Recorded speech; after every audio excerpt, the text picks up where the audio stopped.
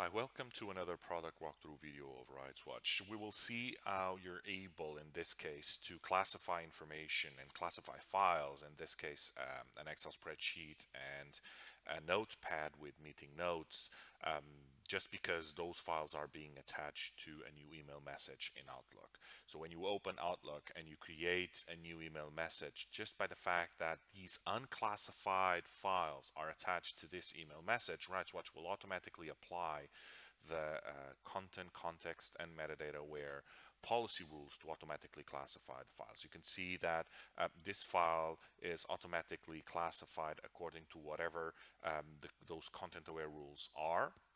And just because you are now dragging and dropping the meeting notes in a notepad file format into this email message, that other attachment will also be automatically classified.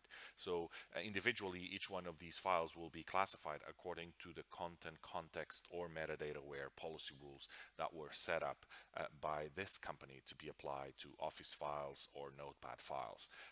Just because I'm sending this file or this email to Paul Brown, automatically the system defaults into an internal classification, but I'm also adding a Gmail account, and by doing that and by adding some content to the body, you will see that an alert is shown to me to say that this Gmail account is not authorized to receive an email message that has been classified as internal. So you have the classify as public, you have the remove recipients options. You can downgrade the classification level in order to allow phil@gmail.com to receive and open the body of this email. It's the email in itself, I should say. Or, as you will see, you can remove Phil as a recipient in order to allow that to happen. So first, let's downgrade this email to public. And when you click the send button, there's a mismatch between the data classification of the attachments and the public classification of the email.